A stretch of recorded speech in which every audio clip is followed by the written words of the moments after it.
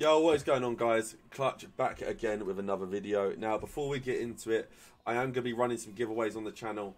If you do want to enter, all you got to do is make sure you subscribe, like the video, and drop a comment. And if you do, then you'll obviously be entered. It'll be 12,000 FIFA points. So, yeah, hopefully you guys enjoy that. Now, before we do get into it, as well, like I said, make sure you like, comment, subscribe, all that good stuff. And today is going to be a 4-3-2-1 tactics video. As you can see, again, I've been using this formation in the draft, into the draft final. Again, relatively comfortable wins, apart from we did play one decent player. Ignore the record, I did have a few DCs, so. But yeah, so yeah, 4-3-2-1 tactics. I am excited to give this to you guys. It is a very good formation. Something as well that I think just, I don't know, it's one of those that, as the years have gone on, I feel like it's got better and better, and especially with the two centre forwards now as well, it makes it tight, it makes it a bit different in my opinion. So I am very much looking forward to giving you guys this video. So yeah, so what we're going to do, we are going to just head straight over onto the tactics. Now, I haven't done the tactics beforehand, because I'm just going to walk you guys through it as we do it. So the defensive style is on balanced. Again, nothing too crazy with these. I would be tempted, and I think it might actually be worth doing it, is playing press after possession loss, really just try and win the ball back. But it is up to you guys. For me, I've just been using balance. It's something that I personally get along with very well. So balance for me.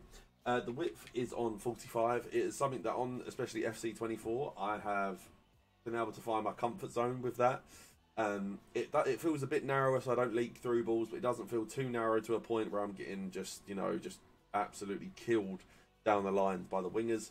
So for me, it's a nice little middle area which just helps like defend my box, and that's kind of all I really want to do with my defensive width. Now my depth is on 60.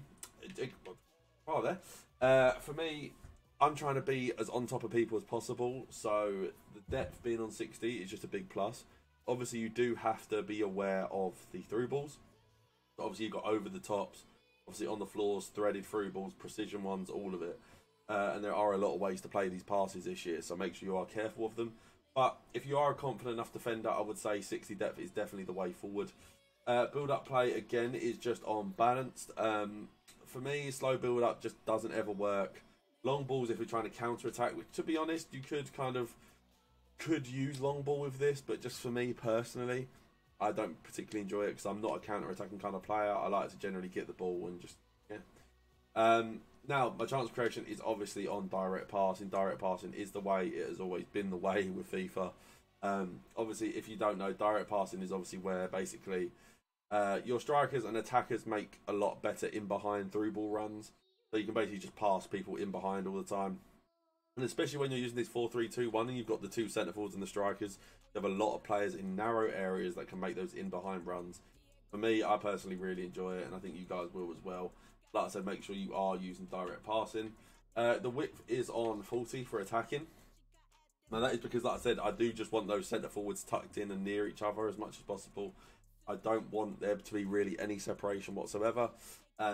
So like I said, we have got 40 width. We will have obviously other options as well, and I will get into that as we go through the video. But yeah, 40 width for me. My players on the box is on 6. Now that is because I do like to have some centre midfielders go a bit further forward. It is kind of just where I'm at the moment. 5 is also good. It just depends how attacking you want to be, especially with those midfield runs. So that is really just up to you as an individual. But for me, 6 is the best. I like having some attacking runs, especially with this formation where you do only have 3 attacking players without the midfielders. So it's definitely worth doing. Corners and free kicks, it is just all personal preference. For me, I like to have 2 just so I don't get counter-attacked. But it is really just up to preference, as I said before. So we are going to get into it. So like I said, my central striker will be on stay central and get in behind. That is because I do want them making those in behind runs, really trying to attack our opponents. Can have it on stay forward, but I just find that they end up being too far away from your midfielders. There ends up being a big gap, causes quite a lot of separation. It can be quite hard to build up play. Whereas if you just do stay central, getting behind, and no stay forward, they drop a little bit deeper to a point where you can link up with the midfielders. It just feels a lot more cohesive. So it is going to be get in behind for the left centre forward. That is because, like I said, as much as I want them narrow, I don't want them on top of each other. And I feel like if I have all three of them on stay central, then basically they will end up all being on top of each other. So I do have them just on getting behind. Again, it is up to you what you want to do with it. For me, I just have them on getting behind, and that is the same with my other centre forward as well. So they do just make slightly wider but in behind runs, but not like wide as in left mid, right mid areas, just wider alongside to the box, just so they're all not on top of each other. Now I do have my central midfielder on stay but while attacking and cover centre. Now this player generally ends up being your more defensive midfielder, someone that basically helps to protect your back line, helps to protect those two centre backs, and really just makes it as easy as possible for you to defend. You could have not have him on stay back. For me, it just doesn't make sense. I like to have a defender that is almost like that rock in between your centre backs, really protects your back line. It is personal preference, obviously, but that is just what I prefer. Now, I do have them on cover centre and get into the box or cross. For me, I don't feel like they need to mark the wider areas because I do have the fullbacks. And I just do want them to try and make some runs in the box, especially for the back post crosses, cutbacks, things like that. I do like to overload my opponents. So having those two centre mids just on getting to the box for cross helps that.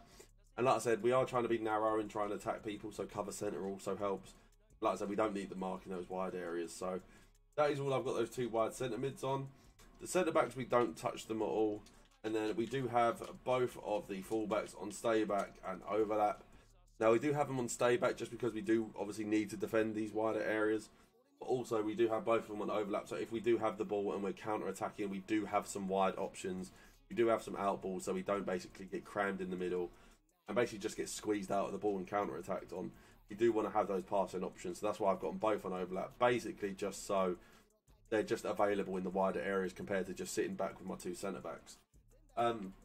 Also, we don't do anything with our keeper either. We leave him as is. So yeah, guys, hopefully you guys did enjoy this video. Like I said, we are running a giveaway of 12,000 FIFA points. So if you are interested, drop a like, subscribe, and comment on the video down below. The comment is the main one, so I know who you are. So make sure you do that. And yeah, guys, I will see you guys in the next video. Peace.